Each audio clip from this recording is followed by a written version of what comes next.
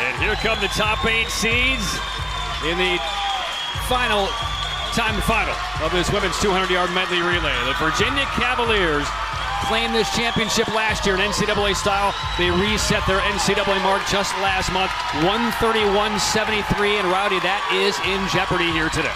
It is, and you've got to figure they're going to challenge that record, and I can't imagine another team beating them. Only thing that has a little chance for everybody else is Virginia have won 3 straight ACC titles, went the fastest time in history at 3 ACC titles, but they went slower the last couple of NCAA championships, so it gives a little life to everybody else. Not necessarily a slam dunk, but still big favorites for the Cavaliers. The Cavaliers, the defending champs, and again, they had to replace only one of the 4 who swam to the national championship last year, replacing Alex Wenger with Alex Walsh. That's a pretty good trade for UVA. That's not a bad swap at all, is it? And Walsh actually swims 2 relays this evening, an 800 free relay a little bit later on. And of course, she will swim the breaststroke leg and will be a huge favorite in the 200 IM a little bit later in the program as well. The 2 seed NC State Wolfpack, 133.02, their best this year. That's about 1.3 seconds shy of Virginia. And Texas in lane 3, it's only 133.7. That's the 3 top teams right there. Ohio State, maybe the dark horse in all of this. Watch Alabama, Ryan White, the Olympic silver medalist up there in lane number 2, leads it off for Bama. So it will be younger sister to older sister for UVA. Gretchen Walsh, the sophomore in the back. Alex Walsh, her older sister, will follow her up in the breast.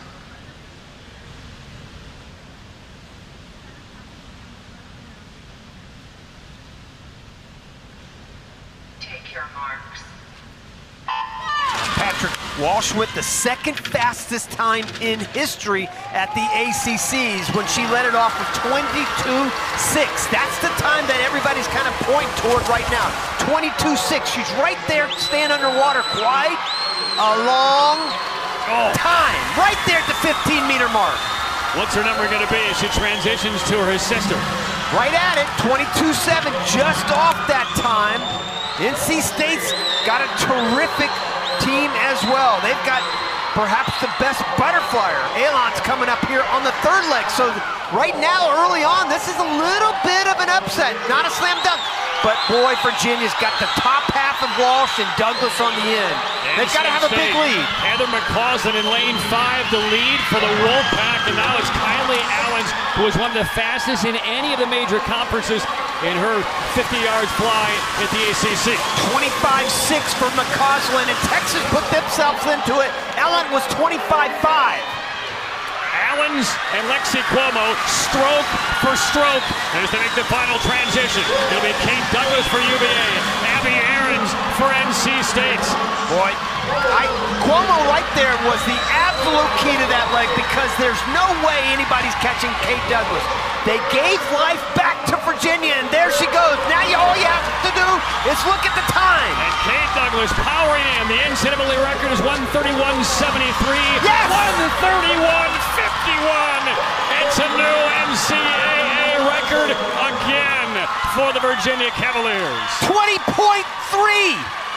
20.34.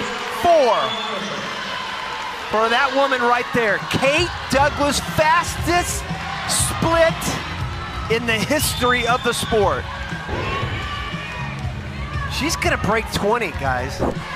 I mean, there's kind of come a time.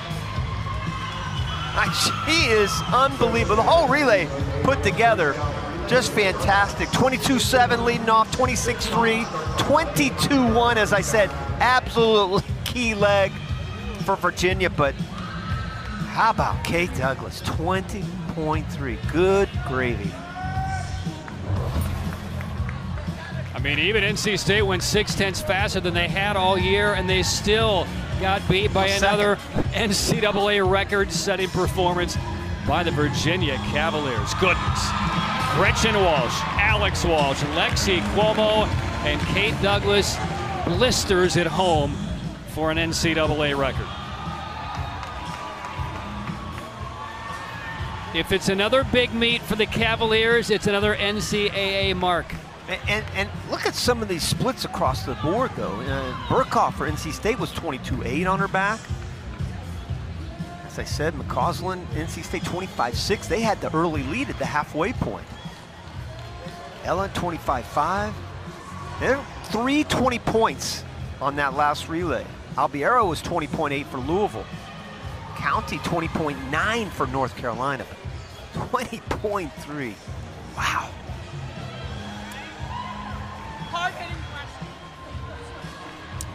And Elizabeth Beisel is on the deck. The University of Virginia women starting it off hot, NCAA and American record.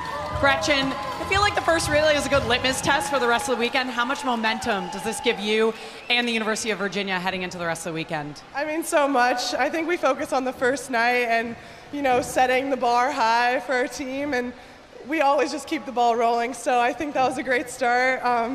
I'm just excited now to watch the 800 free relay girls. Definitely a great start. Kate, you've been a part of the dynasty that University of Virginia has built over the last few years. You're a senior now, but you can't talk about the University of Virginia without Todd DeSorbo. What is some advice that he gave you guys coming into tonight and for the rest of the weekend? I mean, he always just tells us to, you know, have fun and just kind of just swim for the team and swim for each other. And, you know, we've done the work, so we're just here to have fun now. Well, an absolutely incredible showing, you guys. Congratulations. Thank you. So the Cavaliers have done it again. 131.51 NCAA mark again for the Cavaliers. They are the first repeat 200-yard medley relay champion since Cal back in 2011 and 2012. Silver to NC State. Texas up for the bronze.